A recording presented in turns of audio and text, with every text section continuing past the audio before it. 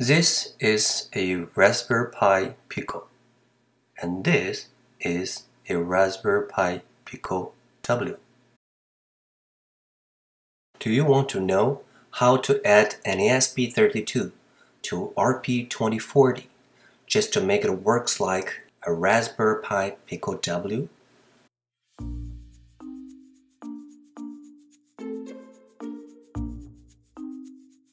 Do you want to know how to communicate between the two microcontrollers? And do you want to know how to design a PCB to make your own Raspberry Pi Pico W?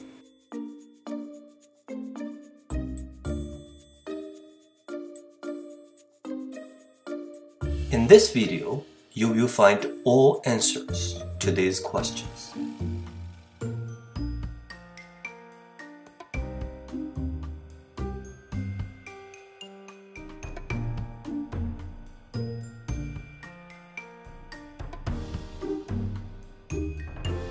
I also shared the schematics and Gerbil files to GitHub in case you want to make your own. So check the link below in the descriptions.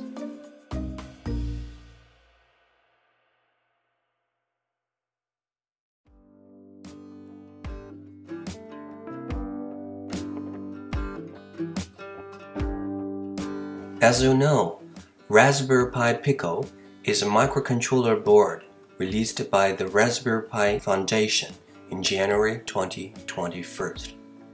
It is cheap, powerful, and it can be programmed in a variety of languages, including C, C++, Python, and MicroPython. It is now becoming increasingly popular with makers. Because they are so cheap, I bought 5 of them when they first came out, but I didn't have time to get my hands on them right away. A few months after the release of the original Raspberry Pi Pico board in January 2021, the Raspberry Pi Pico W has also been released. The Raspberry Pi Pico W is a variant of the Pico with built-in wireless capabilities. Unfortunately, in my region, the Raspberry Pi Pico W is not currently available for purchase by hobbyists due to legal restrictions. So, I made my own version of it.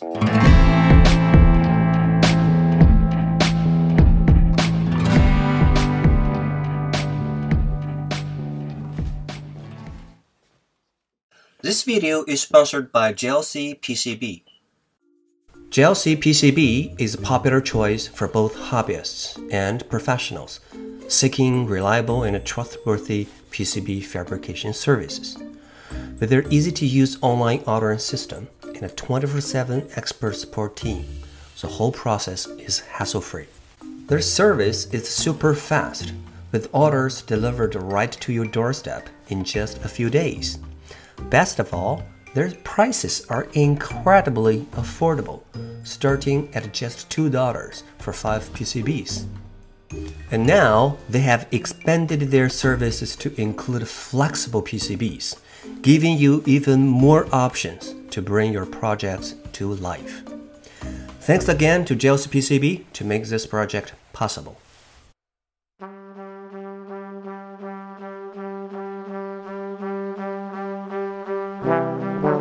The idea is simple. Since the only difference between the Raspberry Pi Pico and the Raspberry Pi Pico W is the wireless connectivity, it won't be too hard to add a Wi-Fi module to add wireless connectivity to RP2040. First things first, I need a schematic. You can't start without a schematic. In this case, the basic idea is to combine the circuitry on the RP2040 side with the circuitry on the ESP32 side. As you can see from my previous videos, I have built an ESP32 dev board, so I can manage to prepare the circuit for the ESP32 part. Luckily, the official circuit diagram for the RP2040 side is also available. Moreover, there is a detailed explanation of the circuit configuration. For those who don't know where to find the document, a link to it is also provided in the description section. In Chapter 2 of this document, you will find the minimum design example. This is exactly what I wanted. Just by following the example described in this chapter, I was able to draw the RP2040 related schematic. The explanations in this document are very detailed and easy to understand, and they even go into great detail about what to consider when laying out PCBs. This is a must-read for anyone who wants to design their own original PCB using the RP2040. I highly recommend you grab a copy and take some time to read it. Chapter 3 contains descriptions of VGA, audio, and SD card related circuits. This time, I wanted to put an SD card on my board, so I only referred to the SD card section and drew the circuit as described here. With the RP2040 side circuit completed, the next step is the ESP32 side circuit. For the ESP32 side, I just used the schematic from the previous project, so no serious struggles here either.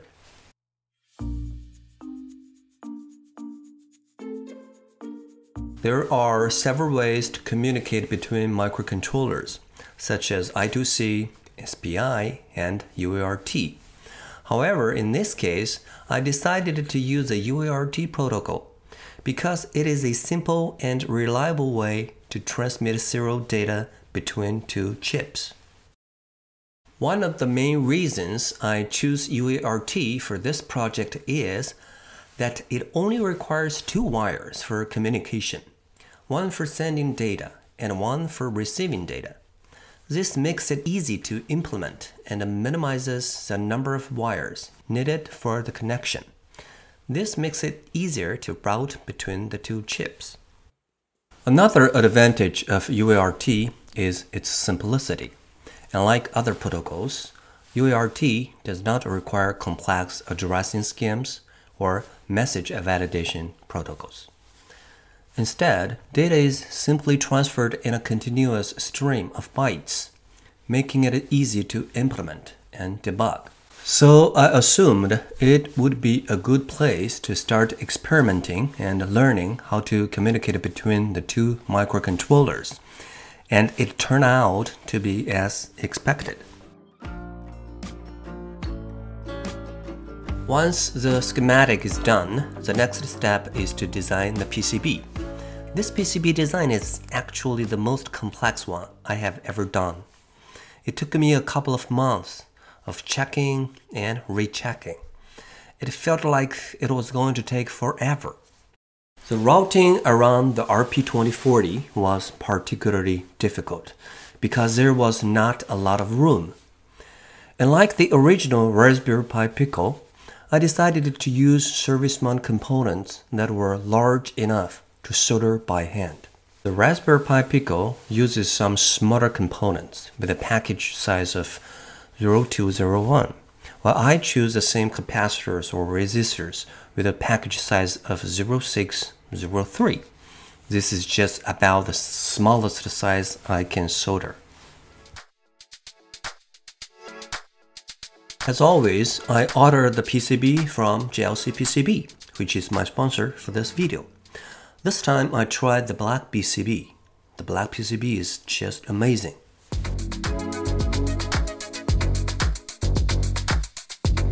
The next step is the fun part, soldering. As always, I started from the lower parts and smaller parts. The RP2040 is the key component for this project and also the most difficult component to solder. At the start of our show, it requires precision and care to solder into place. Once the RP2040 is secured in place, I can move on to the next steps with the confidence that all the soldering process will be flawless.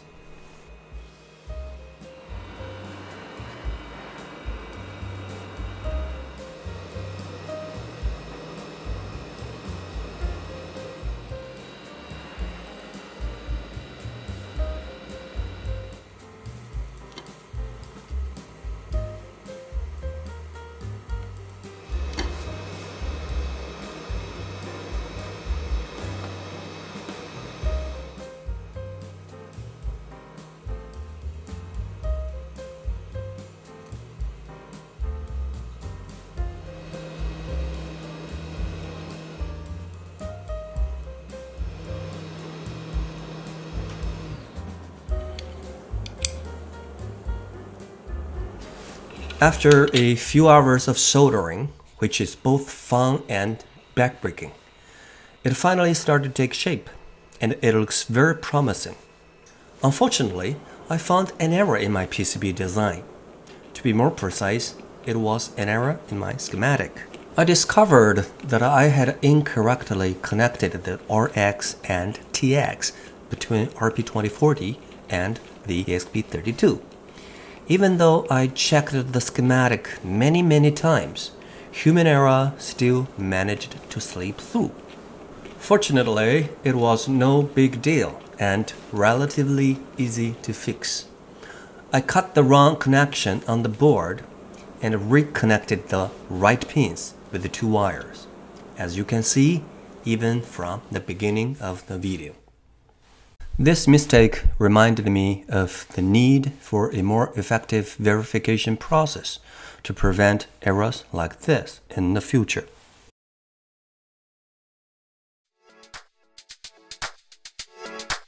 Once the bug is fixed, it is time to test. I won't go into too much detail about the testing process in this video, as it will make it quite long. However, I may summarize the testing process in another video in the future. For now, I'm happy to let you know that both the ESP32 and RP2040 sides worked without any problems. I also confirmed that the communication between the 2 microcontrollers works properly.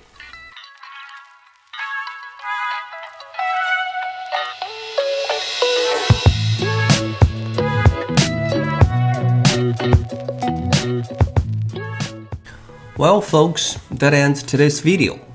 If you are interested in the project, please check out the GitHub repository for more details and future updates, and feel free to play with it. If you find something wrong or something I can improve, please don't hesitate to leave a comment below. I'd love to hear your thoughts and feedback. If you enjoyed this video and would like to see more like it, please give it a thumbs up and share it with your friends. And if you haven't already, hit the subscribe button and stay tuned for more exciting projects to come. See you next time.